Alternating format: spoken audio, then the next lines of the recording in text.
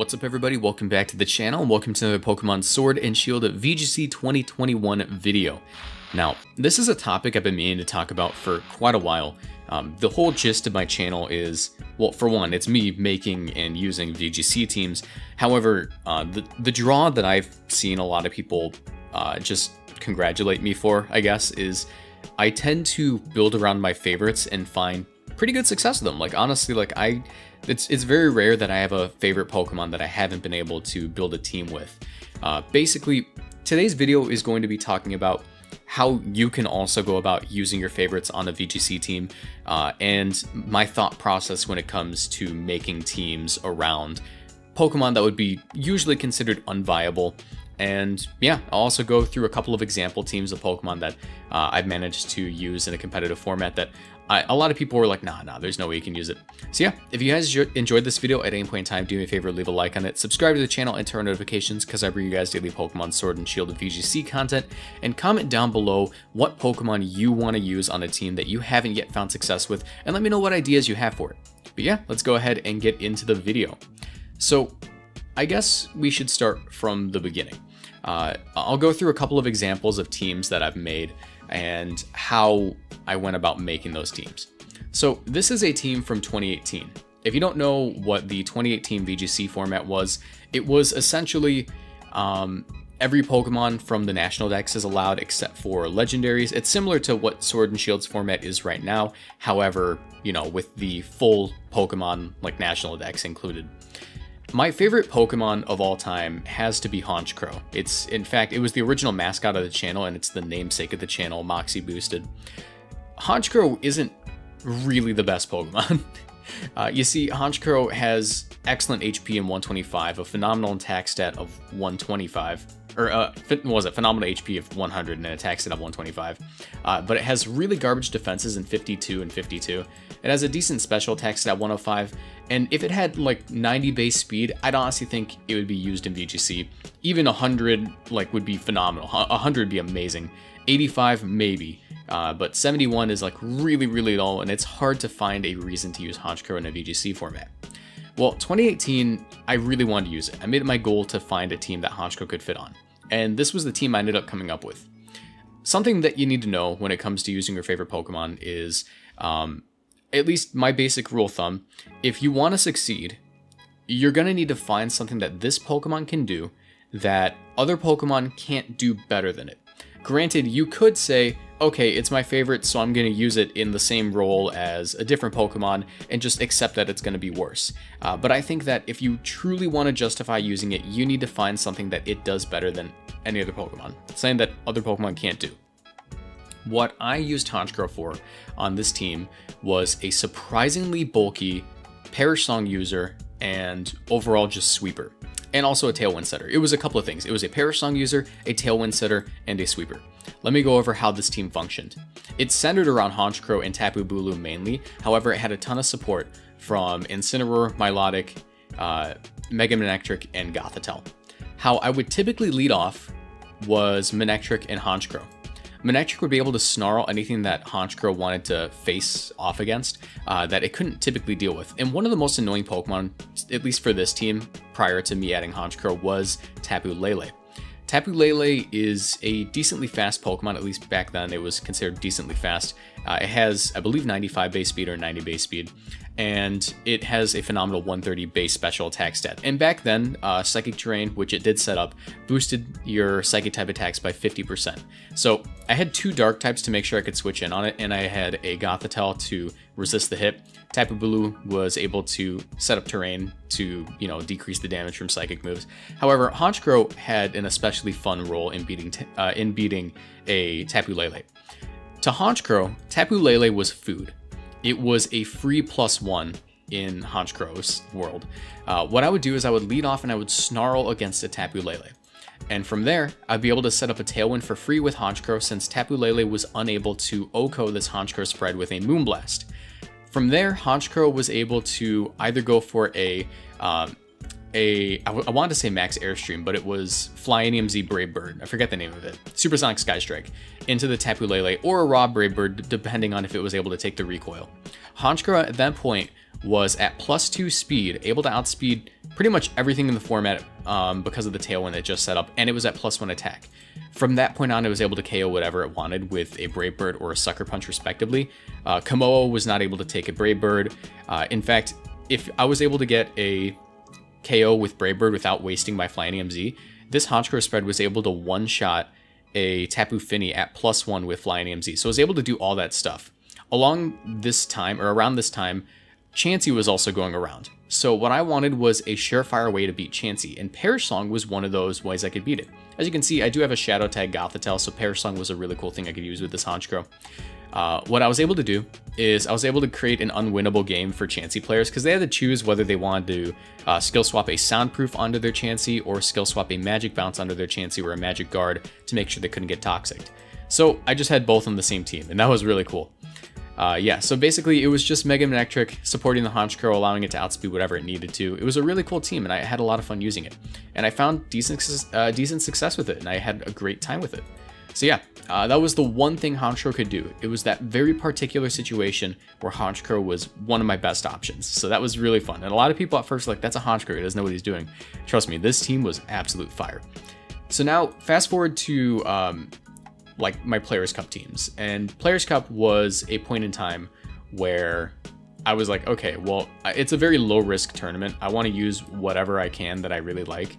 So my 3 project Pokemon were Thievul, Marowak, and Golisopod respectively. Like for Players Cup 1, Players Cup, or not, because Players Cup 1 I didn't qualify. I tried to use Flapple and I just had awful luck.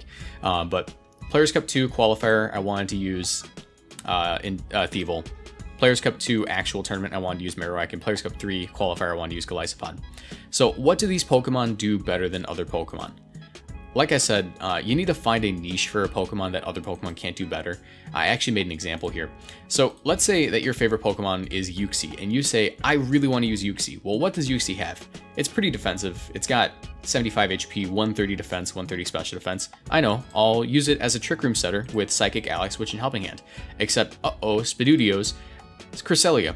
And Cresselia exists, and it has the exact same typing, it has all the same tools, and it does the job just honestly much better. It's just slightly less fast, but it's bulkier in every sense.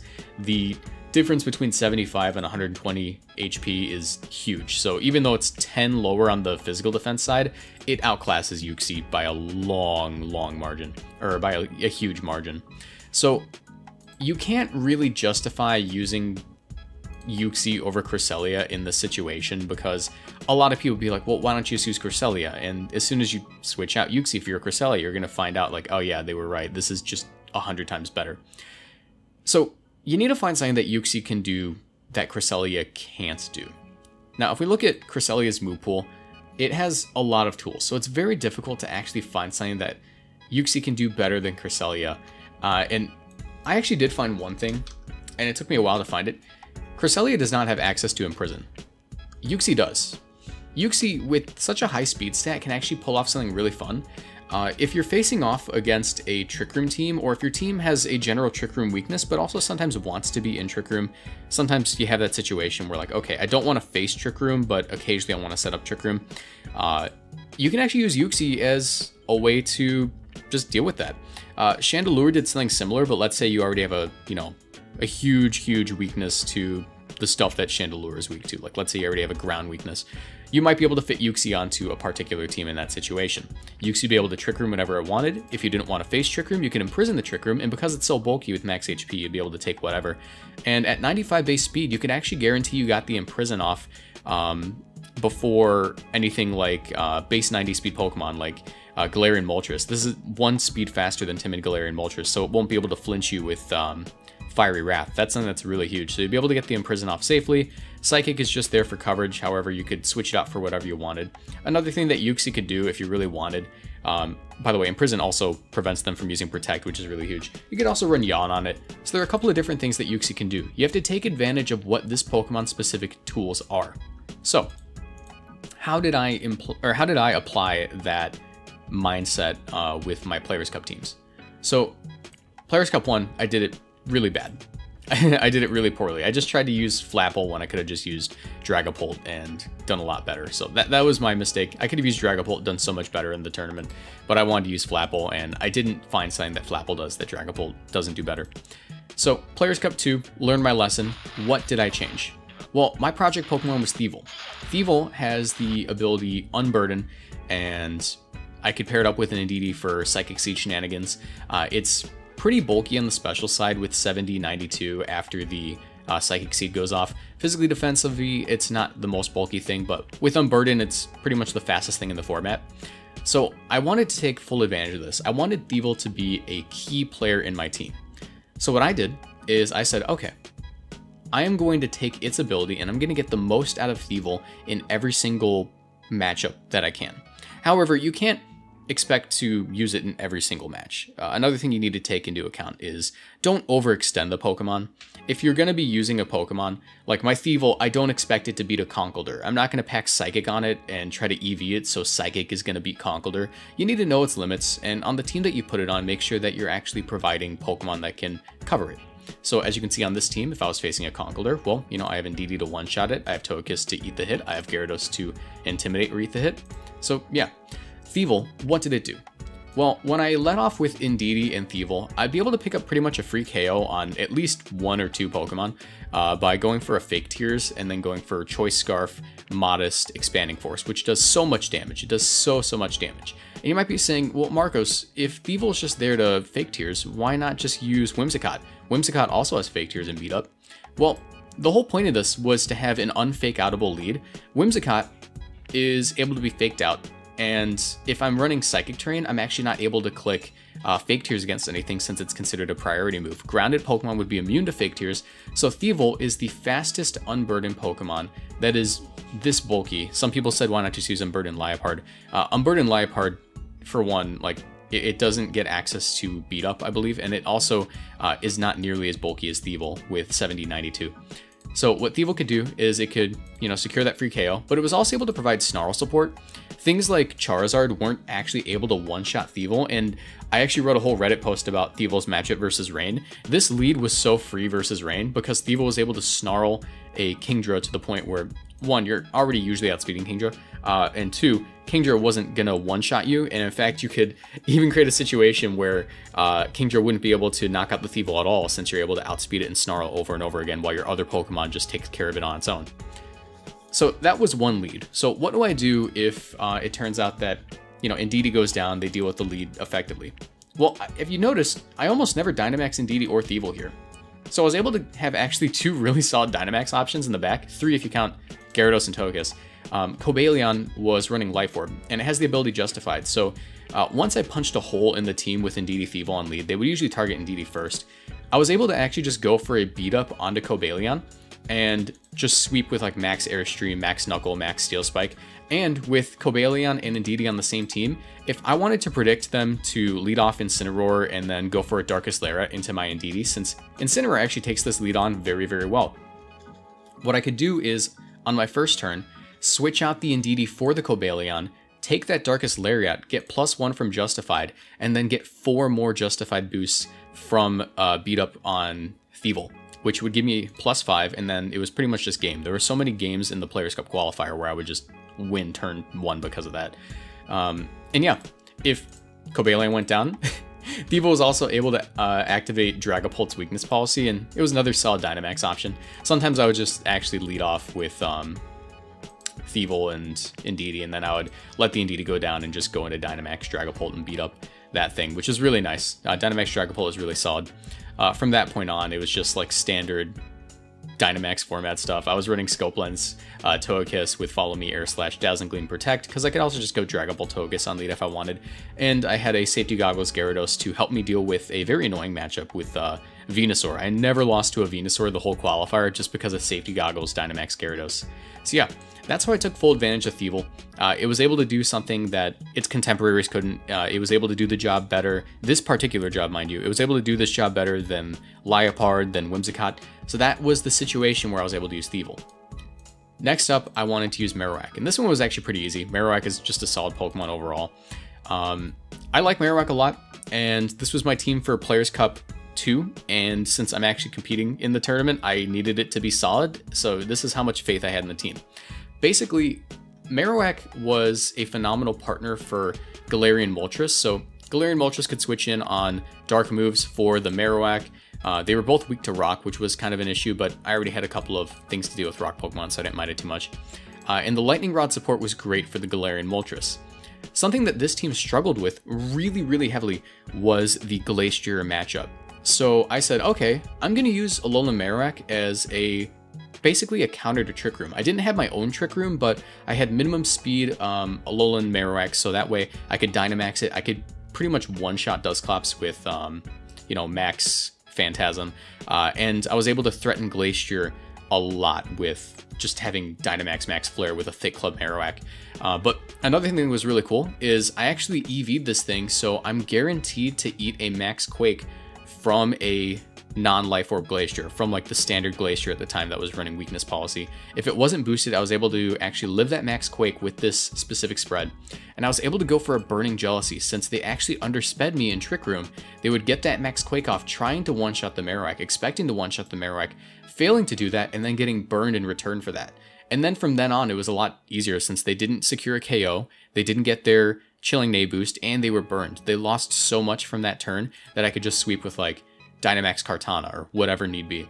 And because I was running Marowak, I actually ended up swapping out the Regieleki that was originally on this team for a Tapu Koko, because Tapu Koko was actually able to run a move that wouldn't get redirected by my Marowak. And granted, a few times I did actually Thunderbolt like an idiot next to my Marowak, but the reward I got from running Tapu Koko was better overall. And yeah, the Tapu Koko was actually able to switch in on a move for Marowak too. If I was facing off against an Urshifu Dark, Tapu Koko could come in and just Dazzling Gleam it to one-shot. So yeah, that was how I took Marowak Alola and actually made pretty good use of it in Players Cup 2. I had a great time using this team. And finally, Players Cup 3, my most recent team that you guys already saw the video on yesterday. If you want a more in-depth breakdown on this Pokemon, you can check it out in the on my channel. It's the previous video I uploaded. I wanted to use Golisopod. And Golisopod, its contemporaries are essentially, in this situation, in this context, next to Colossal, its contemporaries are Sneasel, Dragapult, and Urshifu Water, which Sneasel we're not even going to talk about since it's not really relevant anymore. So what does Golisopod do better than Urshifu Water and Dragapult? Well, Dragapult isn't able to be faked out, and it's able to provide things like Will-O-Wisp support, Light Screen support, that sort of thing. And that's really huge for Colossal. On top of that, it's super fast, which is super nice for just activating the weakness policy. Urshifu Water is a very strong Pokemon that can hit through Protect. It's overall just a really solid Pokemon that doesn't need to be a support set. It can run a Focus Sash reliably, and it can Aqua Jet the Colossal to activate Steam Engine. What does Golisopod do versus this? Well, for one, Golisopod has a positive matchup versus opposing Urshifu and opposing Dragapult. It's able to win versus them most of the time, even though it like doesn't have a stab move to hit Dragapult. It's just able to wall it out because it's really high defenses. But it has access to Wide Guard, which is something that neither of those other Pokemon do. Wide Guard is especially important in this format because it's able to block things like Earthquake and Muddy Water. Forgive me if you heard this before because I talked about this in my previous video. Emergency Exit is the biggest issue with this. So Emergency Exit is something that forces the Golisopod to switch out when it hits less than half health. So to circumvent this issue and to circumvent the issue of like Rage Powder redirection, I added safety goggles to make sure I don't take any hail chip damage or sandstorm chip damage that would force me into Emergency Exit, and I would avoid getting redirected by Rage Powder. So I could Aqua Jet into my Colossal, and let's say hypothetically they had something that would want to target my Golisopod, and I was relatively certain that this Golisopod was going to get switched out at the end of the turn. Well, lo and behold, what I could do is I could actually pack a Venusaur in the back, go for a Max Flare with this Golisopod, set up the Sun. The Emergency Exit would proc when my Golisopod gets knocked down, and I would get in the Venusaur for free, and I'd be able to click a Sleep Powder or a Sludge Bomb or whatever I wanted at double speed. That was the main gist of what Golisopod did on this team. On top of that, the other huge thing is that like Colossal is really good versus Metagross and Glacier, however it never wants to eat a Max Quake. This Golisopod, it can wall out Metagross and Glacier. Like, they can barely 4-hit KO this Pokemon with their max move. So that was another use for Golisopod in the format. With Metagross and Glacier being so common, this was the format for me to use one of my favorite Pokemon of all time. So yeah, that's pretty much my mindset when building all of these teams. Make sure that when you use a Pokemon, you don't overextend it. You find a niche for that Pokemon that other Pokemon can't fulfill better. Otherwise, you're just going to be using an inferior product. And finally, just make sure that the team works. Make sure that you feel comfortable with the team and that you can use it correctly. EV them to do what they need to do, but no further. For example, the Gliscod can take the Timid Alecki Electroweb and not get forced out. I didn't expect it to take like Specs Alecki Electroweb. It's just Timid Max Special Attack, non-Specs, non-Magnet. I did as much as I could with it. The Thievul, I didn't calc it to live a close combat because that's pointless. Why would I make it live close combat? It's never going to get close to that. Even if I were to like intimidate something, it's never going to get close to that. So I didn't bother with that. The Marowak, no way was it ever going to take a Galarian Moltres Max Darkness at +2. Don't expect it to do those things. Find what they do best and use them to their fullest potential in that specific situation. So yeah, probably not the most organized video, but a video that I feel like I wanted to get out and to allow you guys to just hear my thought process behind team building. So yeah, if you guys enjoyed this video at any point in time, do me a favor, leave a like on it, subscribe to the channel, turn on notifications, and let me know if you found it helpful. But yeah, with that, I'm going to call it. Have a nice night, and I'll see you guys in the next video. Bye.